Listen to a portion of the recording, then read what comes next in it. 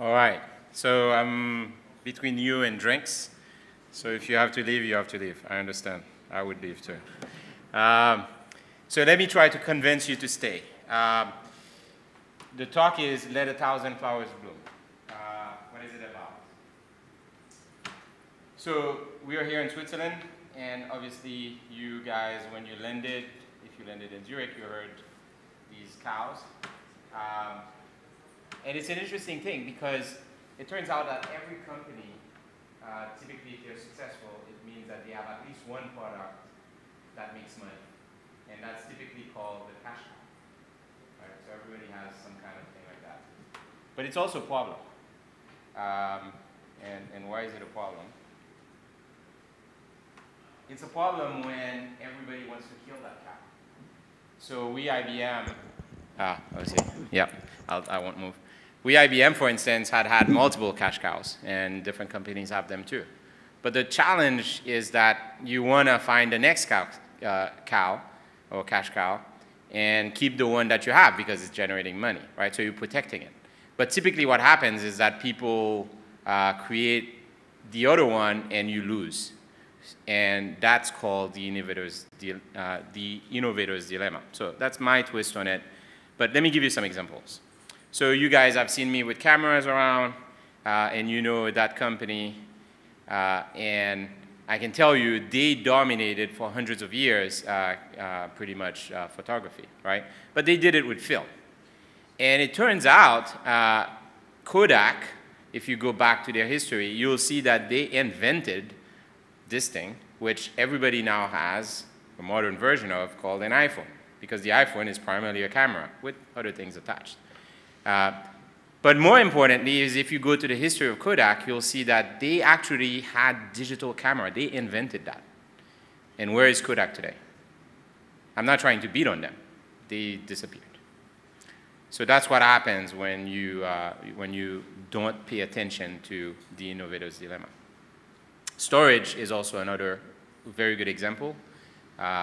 We IBM invented storage. That was like a 1 megabyte storage. Over time, Seagate and other companies created 1 gigabyte. And then over time, these things like zip drives came about, right? And then now all of them disappeared because nobody cares. Everybody does SSD. So if you were a company and you were banking on zip drive and you did not try to do the next one, guess what? You're out of business. So this problem is a common problem, and I'm citing a very famous author called Clayton Christensen at Harvard Business that wrote about this. So if you never read that book, I would highly recommend it. That should be one of the business books that you read. And it's a great book.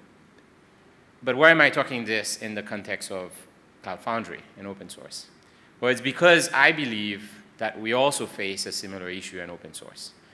And I call it the open source dilemma. And the reason I call it that way, and I think it's important, is because more and more I work in Cloud Foundry, and I love it, and I'm happy to be part of the team. I see that we have this issue, which is that how do we keep relevant when the rest of the world is trying to play in our game, right? I'm not going to make a lot of people happy. I'm sure my colleague here, Richard, will be okay with what I'm going to say next, but some other people won't. For instance, Kubernetes is kicking our ass in some parts of it, right? Not all of it in terms of cloud, but there are some parts of it. So how do we make Cloud Foundry more relevant, better, and so on? Now, today's announcements were great because it's making the two products work better. But I would argue that we could have been there because we were there way before them. We have probably just as much talent, and we thought about similar problems. And I think part of the reason we're not there and we have some issues is because we have this open source dilemma, I think. And it's not just in the container management orchestration piece. It's in various places. Now, obviously, there are places that we're ahead and we're doing quite well. But the point I'm making is let's try to not let our cash cow prevent us from innovating, okay? And the solution for this, well, here are other examples. So Apache Struts. I don't need to say anything about that, right? Like you remember that one? All right. Tomcat, unfortunately, similarly, right, have experienced similar problems, meaning they are open source projects that have not kept up. Now, maybe it's a good thing, maybe it's fine, but I don't want this to happen to Cloud Foundry, and I think you guys either, right? So how do we solve this problem? So here's one example, and I'm not saying it's the only solution. There are other ways to do it. I firmly think it's about let's 1,000 flowers bloom. What I mean by this is every single one of you and everybody else that's interested in Cloud Foundry, when they have an idea to extend it, to make it better, to change it, to remove the guts, put another one, because Cornelius here has a great engine that he built in Germany, we should listen to him and accept his contribution and work with him. That's what I mean by 1,000 flowers, and it's a very common solution to the innovator's dilemma. So let's make that happen by embracing extending. So good thing is, and again, as I said, this is one way. There are maybe other ways, and this also approach might be a problem because, like, when you have 1,000 flowers, some of them are going to be weeds. So, you know, how do you get rid of them? So there's issues here. So I'm not saying it's perfect, but it's a solution. So how do you participate and solve this? Because we have a solution for it. Is we created this thing called CF-Extensions, which is a process and a PMC for any one of you to come to me and to the other people in the PMC and say, I have an extensions for Cloud Foundry. I have a way to do things better.